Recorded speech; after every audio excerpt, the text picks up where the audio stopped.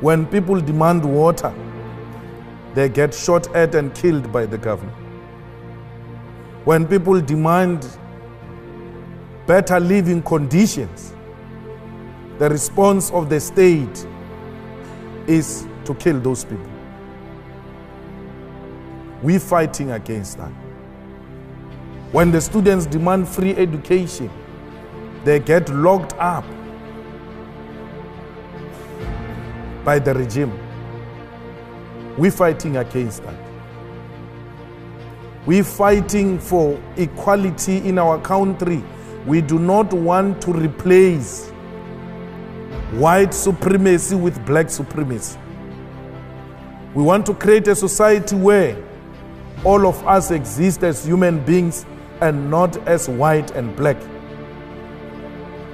We want to restore the dignity of the African continent and position Africa as an equal partner in the world economy and international politics. We want Africa to be like Europe. We don't want Europe to treat Africa like it is its own subject. Africa's time is now. No one should continue with the exploitation of our minerals without our involvement. Not even China will be allowed to recolonize Africa. We are called economic freedom fighters because we want any foreign direct investment to come and invest in Africa through our own terms and to the benefits of the people of Africa. It might be a dream. Some might think it's not real. But we know we're going to achieve it. For because this dream is not just a dream but a generational mission. It's a generational mission we are not prepared to sell out. We want to restore the dignity of African people. We want to ensure that African people are equal partners in trade, in politics, in every subject that the world is debating. We want to follow in the footsteps of Nelson Mandela. Because Nelson Mandela, when he left his term as a president, he said the struggle continues.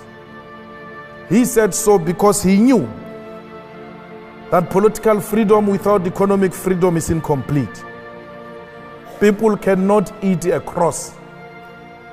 People want to put bread on the table. So, like many African leaders, we have committed not to betray the dreams of those who came before us. Like many African leaders, we want to unite the people of Africa to have a common agenda and common purpose. We want Africa to unite and Africa to reclaim its land and its resources. The EFF speaks about expropriation of land without compensation because we know that when the land was taken in Africa was through genocide. Why would we reward genocide? We cannot reward genocide, but we want land because land guarantees us of the sovereignty of South Africa and the African continent. We cannot claim to be Africans, yet we have nothing to show as a proof that indeed we are Africans. For because we do not even have title deeds to prove that we are the owners of the land, we have nothing to show. When you go into mines, it's multinational companies. When you go into banks, it's multinational companies. When you go into monopoly industries, it's multinational companies. We cannot even own and protect our own agricultural sector with our fertile land in Africa, because Europe and the entire developed countries use Africa and South Africa as a dumping site. Every lower grade food get to be dumped in our countries, undermining our own agriculture. When we say those things, we are called communist, we are called anarchist, we are called radicals, because we must continue to bow before a white supremacy. We're refusing that. We're refusing to bow before imperialism and colonialism.